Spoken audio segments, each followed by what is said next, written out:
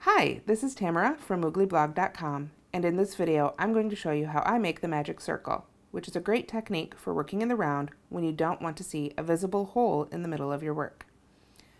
How I do it is I take the cut end and I wrap it around my first finger twice, making sure that the cut end is coming towards me each time.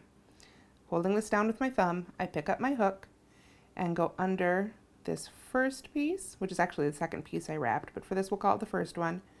Grab the second one and pull it just under that edge. You can see that they've crossed there and it's just barely overlapping.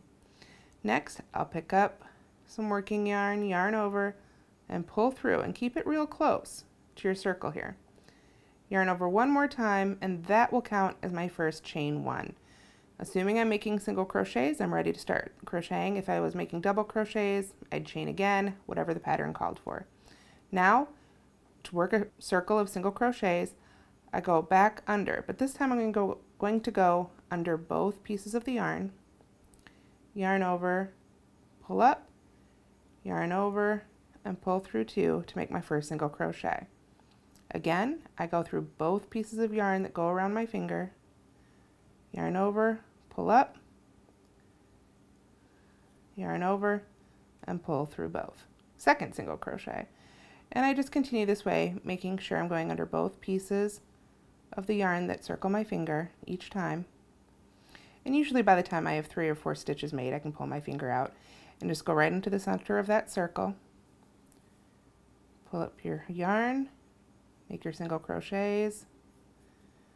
I think I'll go with 6. Usually if you're making a circle, 6 is a pretty common number to start with for single crochets.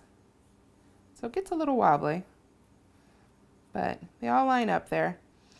So this is the magic part. Here it looks kind of like a ring, but if I take that cut end and I pull, that will cinch right up with no hole left in the middle.